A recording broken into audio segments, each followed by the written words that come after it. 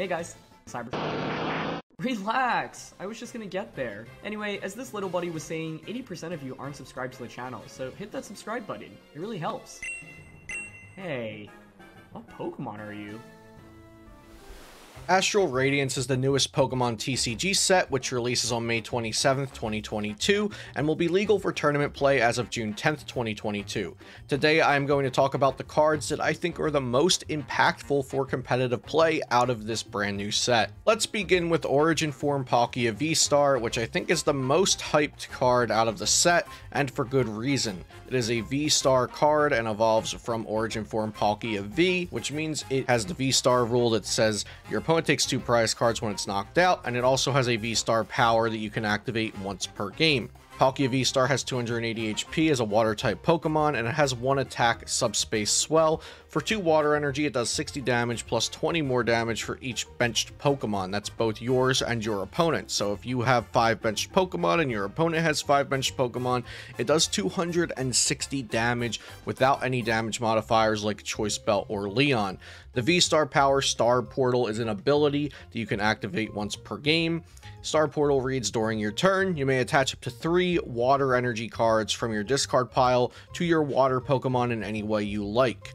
Origin Form Palkia V-Star is a great target for this effect, but other water cards like Ice Rider Calyrex VMAX and the brand new Radiant Greninja are also great targets for the Star Portal energy acceleration. I think Origin Form Palkia V-Star focused decks will be a tier 1 threat, and this will be a deck that you either want to play or have a game plan around beating. Next is Hisuian Samurott V-Star, so another new V-Star from the set, and this set honestly has many playable V-Stars, but Palkia and Hisuian Samurott V-Star are the most impactful of the V-Stars in Astral Radiance in my opinion. Hisuian Samurott V-Star has 270 HP and is a Dark-type Pokemon. Notably, it's weak to grass, and we are also getting Hisuian Lilligant V-Star in this set, which I think is a more underwhelming card compared to Samurott, but could be good just due to the weakness. Hisuian Samurott V-Star has the Merciless Blade attack for Dark. It does 110, and if your opponent's active Pokemon already has damage counters on it, this attack does 110 more damage. So it does 210 for 2 energy, 220 for 2 energy, as long as there's already existing damage on the defending Pokemon. Things like Inteleon Quick Shooting and Galarian Zigzagoon's Headbutt Tantrum can easily apply that damage, but Hisuian Samurott V-Star also has the V-Star power ability Moon Cleave Star. During your turn, you may put 4 damage counters on one of your opponent's Pokemon.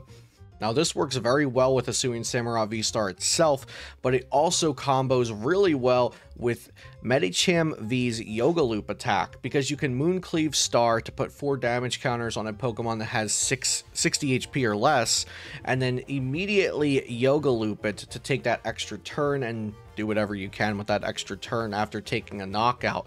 So I think this Mooncleave Star plus Yoga Loop combo will be quite strong, and I also think Hisuian Samurott V-Star is quite an efficient attacker on its own, especially since it hits Mew VMAX for weakness.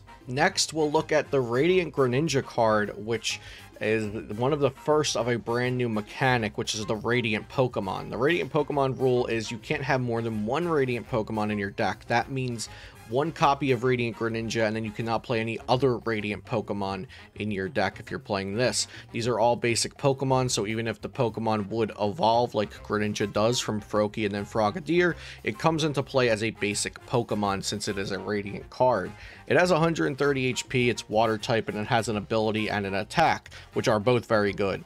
The ability, Concealed Cards, reads you must discard an energy card from your hand, and then you draw 2 cards. So this is pretty good. It can get energy into the discard for Palkia V-Star. It wants energy in the discard. It can also get energy in the discard for Dark decks with the new Dark Patch card, and then you get to draw cards, so who doesn't like that? The attack Moonlight Shuriken for Water Colorless says discard 2 energy from this Pokemon and do 90 damage to 2 of your opponent's Pokemon, either active or benched.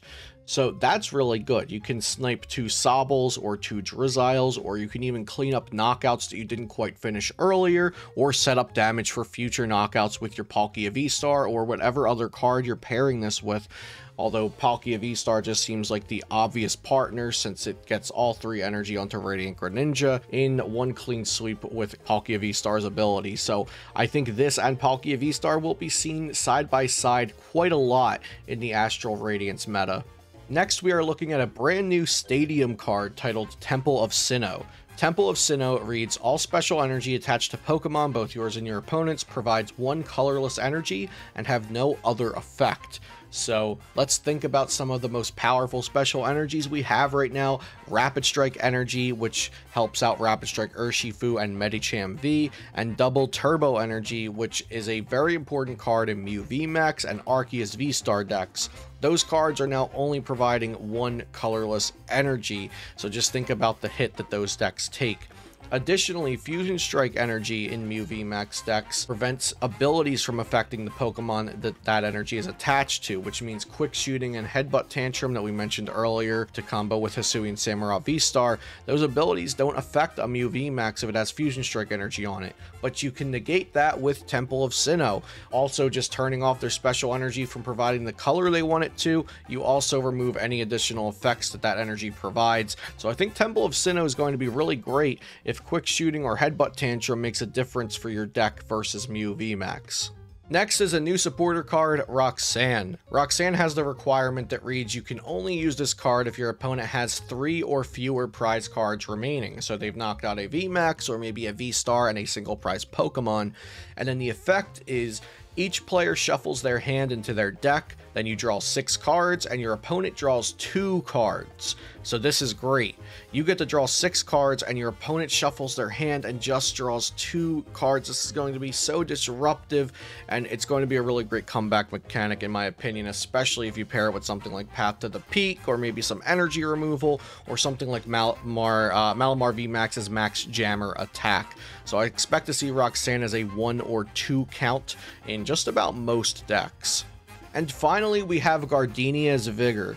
Gardenia's Vigor reads, draw 2 cards. If you drew any cards in this way, attach up to 2 grass energy cards from your hand to one of your benched Pokemon. Now, it doesn't even have to be a benched grass Pokemon, but they do have to be grass energy cards. This is similar to Welder, an old supporter we had in the Sun and Moon era, which accelerated fire energy from the hand, except that had to attach fire energy prior to drawing cards, and you could only play it if you had fire energy to attach.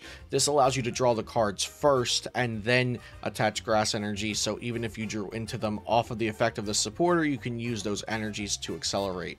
Now, I'm not sure that this will be impactful exactly with Hisuian Lilligant V-Star, which is a new card from this set, but I think this is a card that will have impact both short-term and long-term in the game, since that kind of energy acceleration that cheats 2 energy onto the board is very rarely not an impactful effect in the Pokemon trading card game. So those are my most impactful cards from Astral Radiance, but be sure to leave it in the comments down below what cards you think are really going to shake up the game out of this new set. I've been Luke from Celio's Network, and thanks for watching this video here today on Beastcoast Pokemon. Be sure to subscribe, and we'll see you next time.